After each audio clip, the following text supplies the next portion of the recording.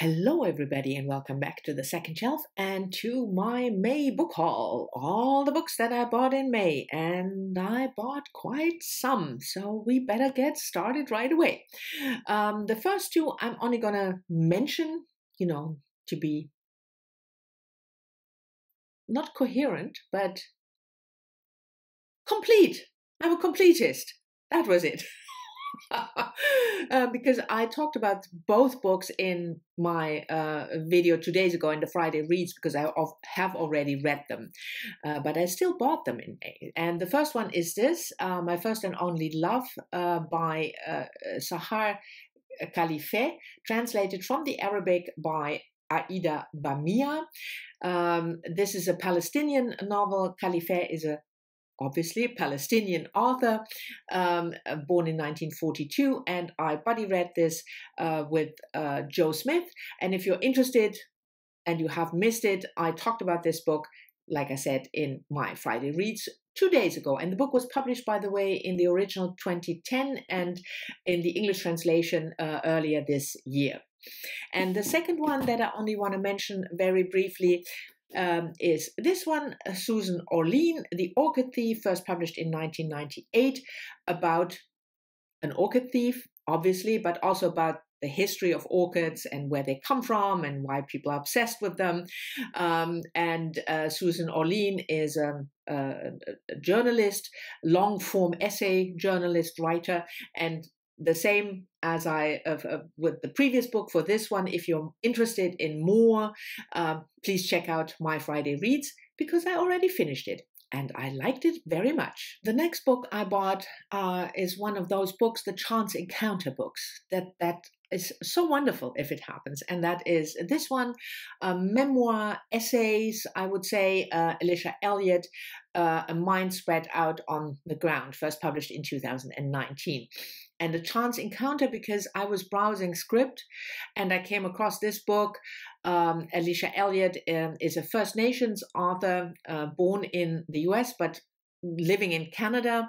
And when I saw the description about depression, but also about how so it's a memoir-ish book, but more in essay form, about Alicia Elliott's struggle with depression, but also with the many injustices that First Nations people encounter, whether it's in Canada or somewhere else. And I started reading it on script and I loved it a lot, so I bought my own copy.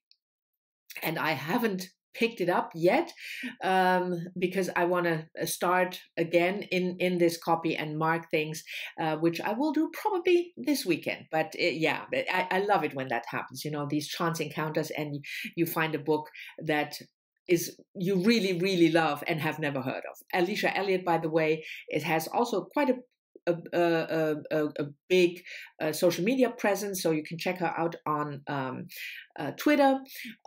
She is in your face in a way that I personally really love. She is not sugarcoating anything. So yeah, and this book about her life as an Indigenous woman and her depression, the first third that I read was really, really good and fascinating and intelligently written. And the next book I bought in May is also nonfiction, and you might have seen that already on my channel. That is Paulina Brenn's book about the Barbizon, the New York hotel that set women free. And you could have seen this if you follow my channel, because I featured this book in one of my new releases video. I think it was released in March. Paulina Brenn is an historian. She works at Vassar College, International Studies, Women's Studies, and this book is about the famous hotel in New York, which was built in the late 1920s, 1927, exclusively for women, for female guests. And there are a lot of famous people, Sylvia Plath to be one of them, who lived in that hotel when they moved to New York in order to make it there. So mainly women who worked in the arts, whether it's writers or artists or working in related fields like fashion. I think it's fascinating, this idea of this hotel and how it helped women in the 1920s and 30s to make their mark, to make a career. So after I featured it, of course, I also had to buy it, and now I will have to read it. And the next book, I can't even show you yet because it hasn't arrived. Hopefully I can pick it up tomorrow. But I so wanted to include this book in this book haul. So I'm just going to put a picture up here, and that is Jessica J. Lee's memoir, Two Trees Make a Forest, which was published last year. Jessica J. Lee is an environmental historian, Canadian, Taiwanese, British writer. She lives in London at the moment, and this book is about her exploration of the roots of her family, tracing the family history from China to Taiwan and then to Canada, but also, of course, exploring nature. And Taiwan in particular, what it means to be an island. And I thought this, when I came across this book, I thought this is a perfect book for Springathon, for the first prompt, which is home migration. And like I said, Springathon ended. I don't care. I will just extend it.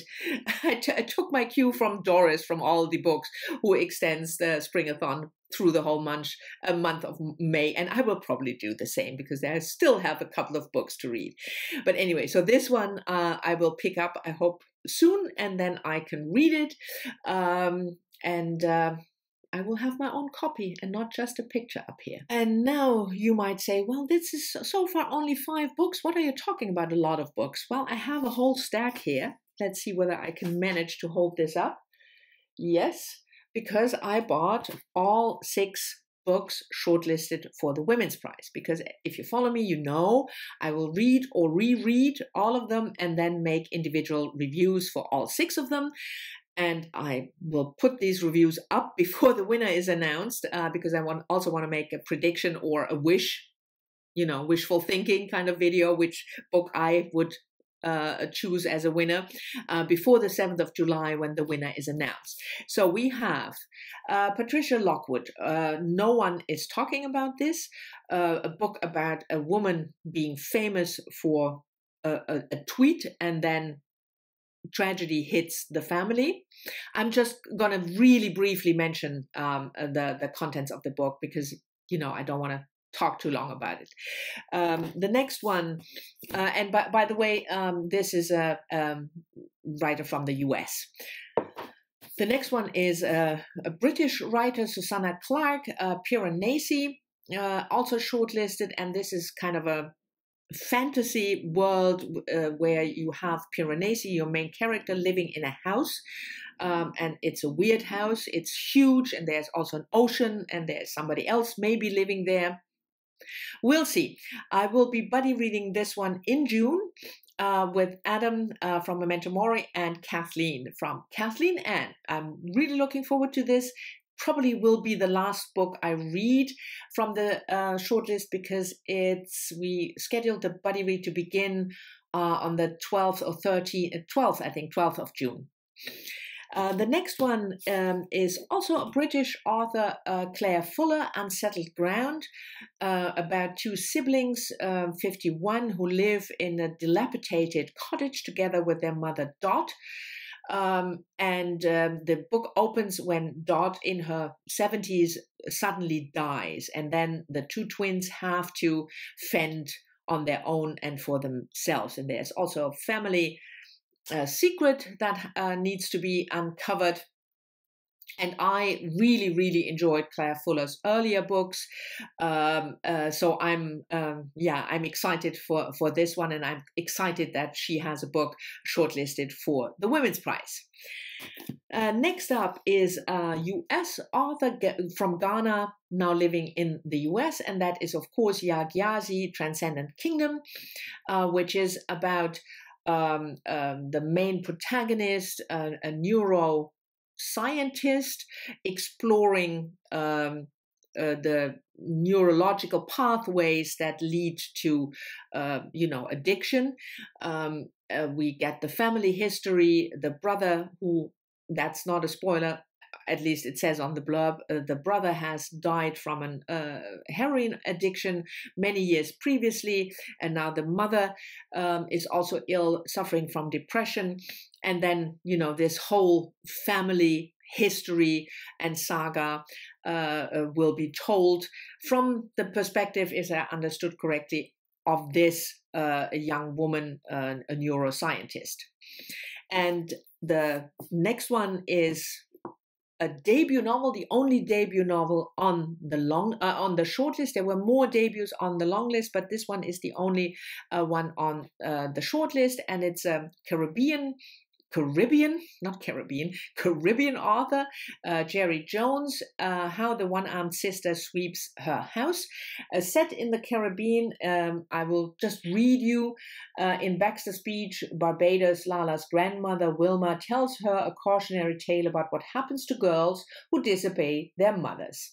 For Wilma, it's the story of a willful adventurer who ignores the warnings of those around her and suffers as a result. I read you the blurb because I know very little about this book, but that should be enough to maybe get you interested. And the last one is another American author, and that is, of course, Britt Bennett with The Vanishing Half. She made a splash with her debut, The Mothers, and this one is about passing, which means it's about twin sisters, black twin sisters, but their skin is so light that they can pass as white. And one of the twins does that. She starts a life as a white woman, marries a white man, and the other one lives a black life, quote unquote, marrying a very dark-skinned black man. And they lose touch. They, lead their different lives. But of course, at some point, it all comes together again, and we will see what happens then. So those are the 6, and together with the earlier 5, it's 11 books. And I think that's quite enough for a month. Anyway, thank you very much for watching. I hope you've enjoyed the book haul. Talk to me in the comments if you want to share books that you bought in May that you are excited about to read, and I'll see you all soon in the next one.